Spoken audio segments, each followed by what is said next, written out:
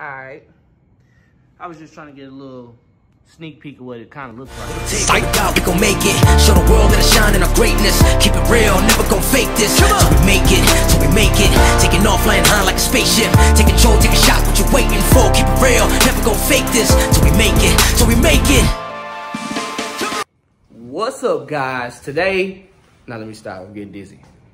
Okay, so today, we're gonna be working on Gabby, man. Gabby gang here today. We're working on her, we're gonna give her a facelift. You know, put the bumper on, make her look right. I still have not painted or done anything to it.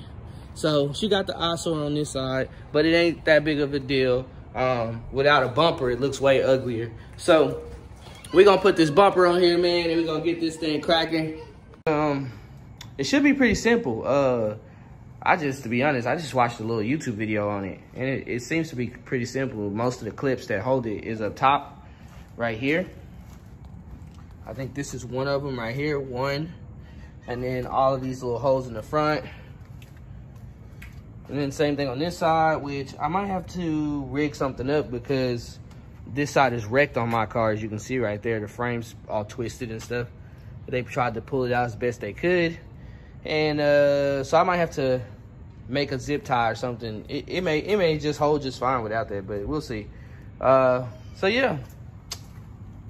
I'm about to complete the look, man, so I can at least drive the car. Because right now, if I drive it the way it is, as you can see, my new fender liners, they'll drag. And it'll put, like it did right there, put a hole in it. So as you can see, I got 2 of these holding so far. It's not lining up perfect yet. Just kind of give you a visual. It's lined up perfect on the side, but right here at the top you can see it's kind of crooked. And this is an OEM bumper. You know, this isn't no aftermarket bumper, no bullshit. This is an OEM bumper. See that right there? This is what I'm working on now. Right now, trying to get the fitment. Really all you have to do is move the headlights. That's all it is. I have to loosen the headlight bolts up, which I'm doing that now. So that's what I'm working on now. I'm starting to notice like this frame being bent over here, it's really causing a lot of problems on the left side with just different parts, different stuff. So it's a little bit of a task, you know, it's a lot of fabricating because this side over here is completely stock and intact versus this side over here that pretty much, you know, look like a pretzel. So that's what I'm working on right now, man. Let's get back to it. Trying to get the screw out right here. Trying to loosen up the headlight. There we go. That's loose. So it's pretty much 1, 2, 3. And then you got 1 on that side, on the outside, which I didn't loosen that one up at all because that's on the outside. I need to push it that way, and I don't think that one matters right now. So I'm just kind of holding off on that one. I might have to get it, but we'll see. All right, let's try this again for the second time. Or the third time. Or something like that, all right. So, line it up first. Shit.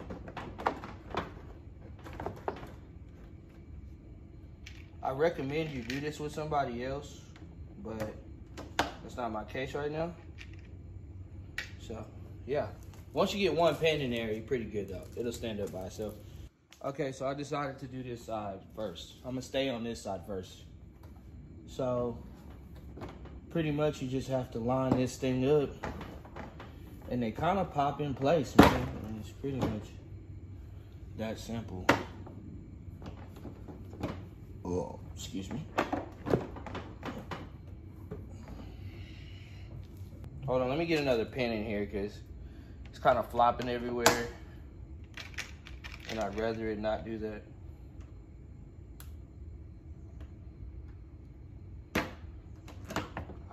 So here's this side. Come on with that perfect fitment I was just getting. There it is. There it is. And then you just put a screw right here. And that's on there. This is the same thing. You just kind of push down and it'll clip in place, but it looks like it's off a little bit, so I'm gonna wait to push down on that. And yeah, man, this is it. All right, so now we're on the problem child side. And what I did was I unloosened the bolt down here, a bolt up here, a bolt right here, and then of course a little zip tie because I'm a little different. So now that I did that, that side's lined up, popped in place.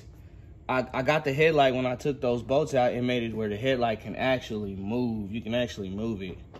So we should be able to make this fit. All right, so as you see, I got the fitment. I did not catch it on video camera because I was kind of hands-on, but you still see the gap right there. Huge gap. But I'm about to try to fix that real quick. And I'm just gonna get it as close as possible, bro, and just have to kind of be happy with it. And I do have to realize that this car is wrecked. So anytime something's wrecked and it twists your frame, 9 times out of 10, getting it back perfect is almost impossible.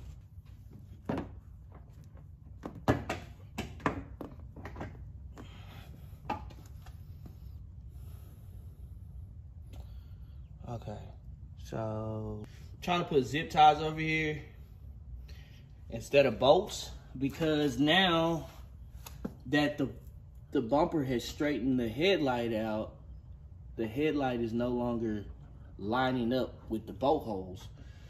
So I'm more of a zip tie kind of guy anyways.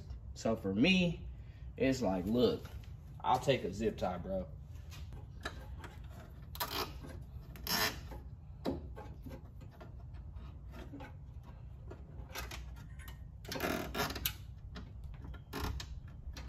Okay, I don't want to pull them tight yet until I change this fitment, which is just really just a push out. Really seems to look like it'd be that simple, huh? And it is. All right, what's up, Gabby gang? I'm tired as hell. This bumper's kicking my ass. It's not hard to get on, but to get that perfect fitment, it is. But so far, let me show you what I got. I still have to put screws in on the ends to like finish the look. So you're gonna kind of see the fitment kind of messed up on the ends, but everything else is there. So this is what we got so far. All right, so as you can see, this is the wrecked side right here. You can see a little bit of a fitment gap right there. But like I said, with my frame looking like a pretzel, I'm pretty happy with that. And this is the driver's side that has not been wrecked, but because it has been twisted over there, of course, it affects the other side. So, you know, this is the only gap fitment issue that I have on this side. And I tried my best to fix it, but wasn't very successful at completely closing the gaps. But I'm satisfied with it. There's a lot of zip ties and fabricated bolts to make this work, but in all, it is working. It is on there. It is stable, you know, secure, whatever you want to call it. So that's it, man. This is kind of a little overview of it. Oh, speaking of those bolts, when I said I still had bolts to put in, just this bolt right here on the side, I have to put that bolt in right. Let me see if I can get it on camera. Right in there. There's a bolt somewhere. It's the same thing on the other side. I have not installed those yet. I'm about to. And then I still have to do the bottom part. As you can see, the fender liners are hanging. I'm just gonna do push pins for those. It's gonna be pretty simple. But that's pretty much it, man. It's on there. All right, so I got one tab in, but the other tabs don't line up, of course. So I got my handy dandy zip ties, baby. Ain't nothing like some good old zip ties. If I can get them out, that'd be nice. Okay, so I got 2 holes left, one right here, one right here. I'm just gonna zip tie them. There you go. There's a zip tie right there, just like that. All right, so here's the last zip tie.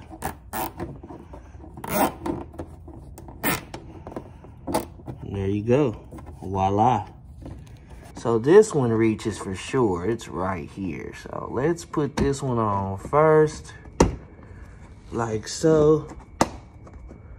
There you go.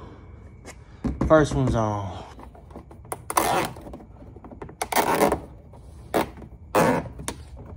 Start tying this one before we get too tight.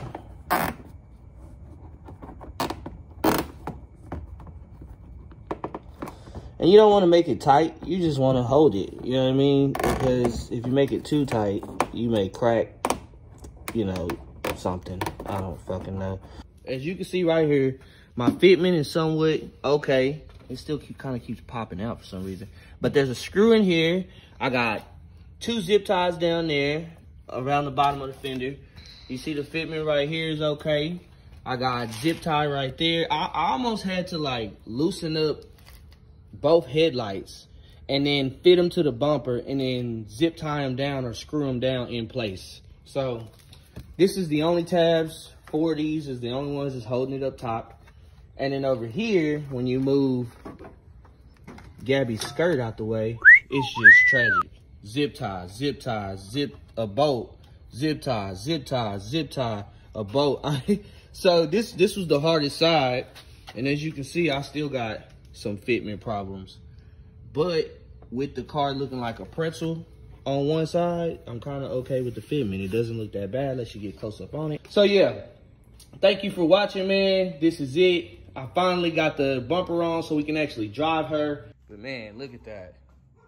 You could really see the wreck in it now. God damn. The lip in the front, I'm gonna have to look up how to deal with that. I really don't know how to make that go away. This is pretty much how Gabby's looking right now. She still got a klepto lip, but no problem. You know, the power will make up for the ugliness. I'm gonna keep saying that because it is. So once again, man, thank you for watching. This is Gabby Gang with the Gabby series, man, G37 Sport Coupe. And we just that much closer to finishing the project.